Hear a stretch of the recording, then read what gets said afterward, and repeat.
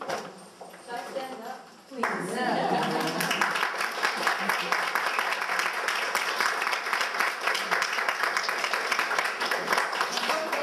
I just want to say thanks so much to Myrtis for conceptualizing this beautiful exhibition and for including me and as one of the elements of such a crucial and historical exhibition here in Baltimore, which is where I work and live now. So I'm really excited to be included in this group of amazing women artists that I've grown up learning and being influenced by. My artistic journey, and it's amazing that the connection between mother, daughter, sister, and self, my journey started with my grandmother as a major inspiration in my work. I found tissue paper tucked away in her basement, and she's the type of grandma that doesn't throw anything away. We know some of them grandmas. The basement was filled with things, perfect for an artist who is a mixed media artist who's always looking for new inspiration.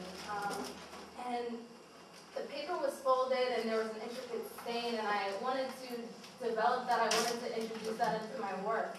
And then I started utilizing that tissue paper as a basis actually as a medium to paint. So I use it almost like a brush. It's called bleeding tissue paper. And the ink actually, when it touches water, releases the color, and it becomes, I can use it as a monoprint process. So I can print on top of it, I can blend colors, I can create layers and dimension in a space in which you never would have thought that tissue paper could release some of these brilliant and beautiful colors. And it represents for me the kind of ingenuity of my grandmother, who always says she grew up a sharecropper who never got her fair share in Texarkana, Texas. And she's always got these quotes and amazing inspirational phrases, because I know she would have been an artist if she had the ability to be. But because she worked as a hairdresser and worked to put her kids through school, they were able to have a different type of opportunity. And then from that, being the third generation, she looks at me, and now we have a dialogue, and I kind of feel like I'm living through her and she's living through me, and we're having that common bond together. If you look at the piece here, it's actually paying homage to Harriet Tubman. And the photograph was taken in 1911 by an unknown photographer.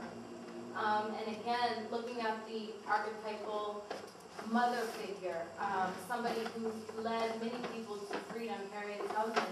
This was taken a year before her death, and a lot of people aren't familiar with this photograph. They're used to seeing her in a different realm, but this is a queenly figure draped in a white veil.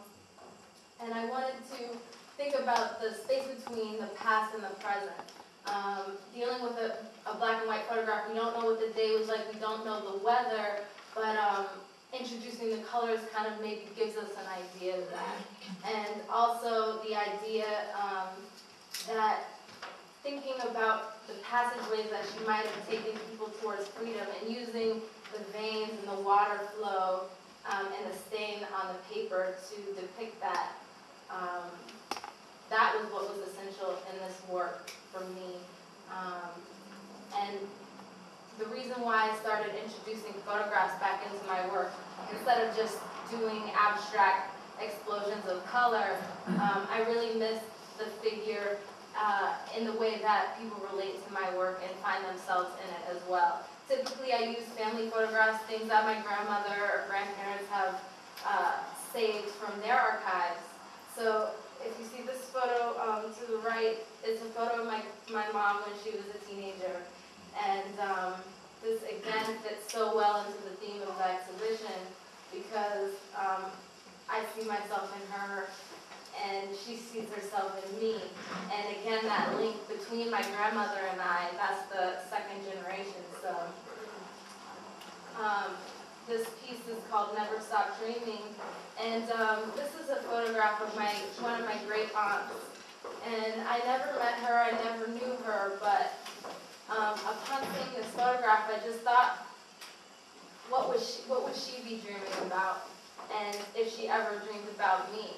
And that idea that we should never stop dreaming about the future generation, about what we're doing now, And I liked the length of this piece because it allowed for that dream to take place. And again, looking at black and white photography, we're not sure. I don't know what the color of her dress was. I don't know the time or temperature, but I wanted to attempt to take all of those feelings and put them on the paper, but not in the same order as they would have been at that time. Is that the last one? Okay. And so thanks again, and I'm just again so excited to be a part of this exhibition.